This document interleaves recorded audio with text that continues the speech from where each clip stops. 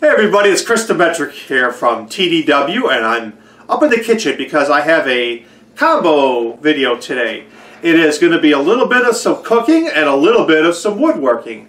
And one of the things that I have always strived for is to be creative. And one of the things that I do is I try to create or make something in the kitchen once a month that I've never made before, that I've never cooked before, whether it be a different food from a different country or a different style or fish or something like that I've not tried before. So I look for that, and every month I just try at least to do something different. So with that being said, I search out YouTube looking for unique different things, watching a lot of street food videos and stuff like that. But I came across something called a Tamagoyaki. A Tamagoyaki is the Japanese rolled omelet.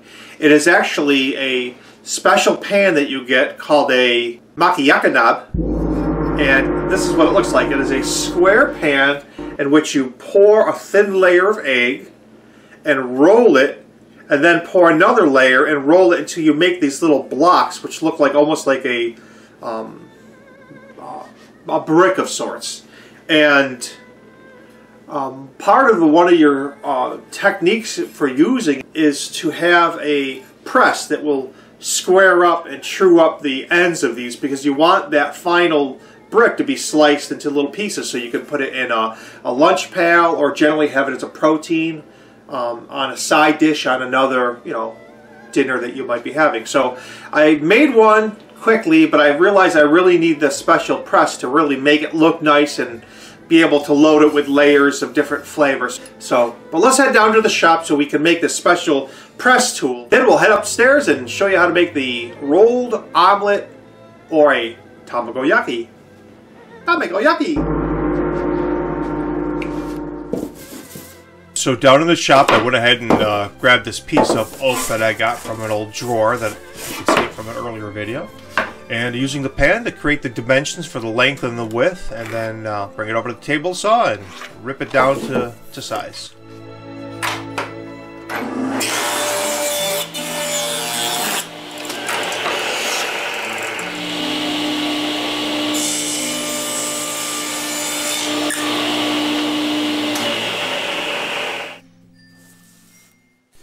Alright, so to make it fit a little better, I'll just round the corners over on this sander, and then we'll make a couple handles that'll go across the board to be able to lift it. I find that using the gripper is a safe way for me to cut those thin strips on the table saw. I'm just going to use some CA glue with some activator to attach them.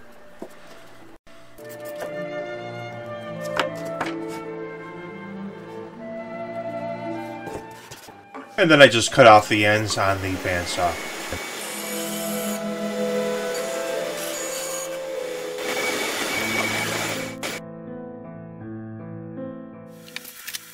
To make it food safe, I'll just finish it with a little mineral oil.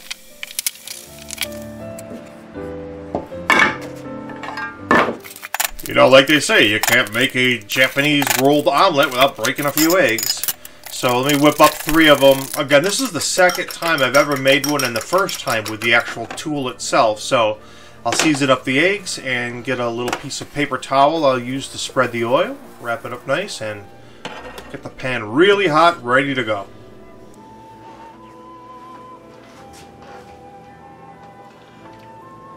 So I'm starting with a little oil and using my paper towel to sort of spread that out. Some new pan, so the Teflon is really good. And you're going to pour your first little bit of layer of eggs in there. You don't want too much on there. I kind of did a lot here for my first layer. And you let it cook up a little bit before you get to rolling it.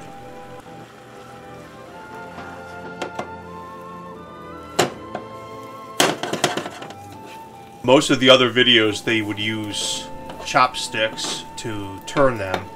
I don't happen to have any, so I figured I would use this, and it really was semi-successful. I think my second one was a little bit better after this. But that first part, you want to turn it and bring it to the corner so it's sort of brick-shaped. I think I did pretty good, and I think that tool will help out for sort of squaring everything up.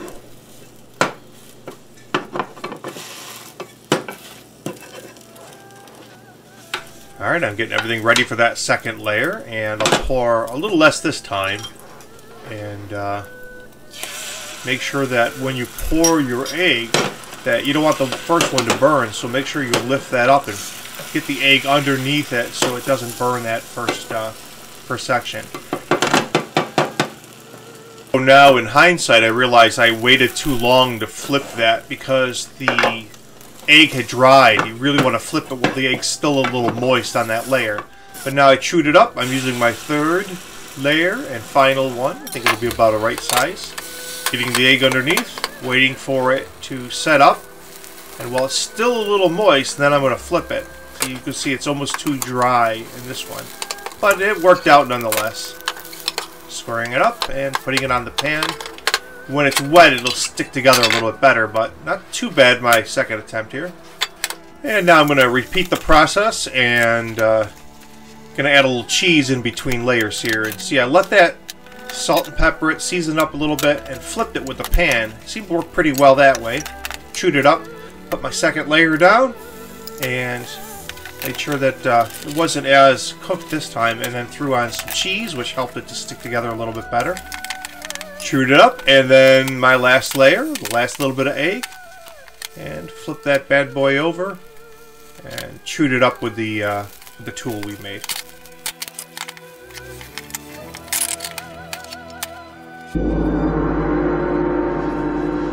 And so here they are. These are my Tamagoyaki, or the Japanese rolled omelet. I think they came out pretty well, and I think it's like anything. If you do it more often, you're going to get better at it. I see most people use chopsticks to turn it, and I think that might be better than a spatula. But anyways, traditionally, I think what the Japanese will do is they'll then take these little bricks. Once they're cooled off, they'll slice them up, and you'll put them in your lunch or have it as a side dish with another meal. They seem to enjoy eating eggs at regular meals, dinner time. It's always added to something. So that's my little experiment with Tamagoyaki. Anyways, let me slice this up and we'll give them a try. And they're egg and cheese, so we know what they're going to taste like. But it's a neat way of kind of trying something a little different and unique. And maybe if you are a metal worker, you can make your own pan and not have to order mine. But I think I bought mine on Amazon for like 21 bucks, so definitely worth a try. Anyways, thanks for watching. This is a different kind of video. This is Demetrick from TDW Cooks, and we'll see you on the flip side.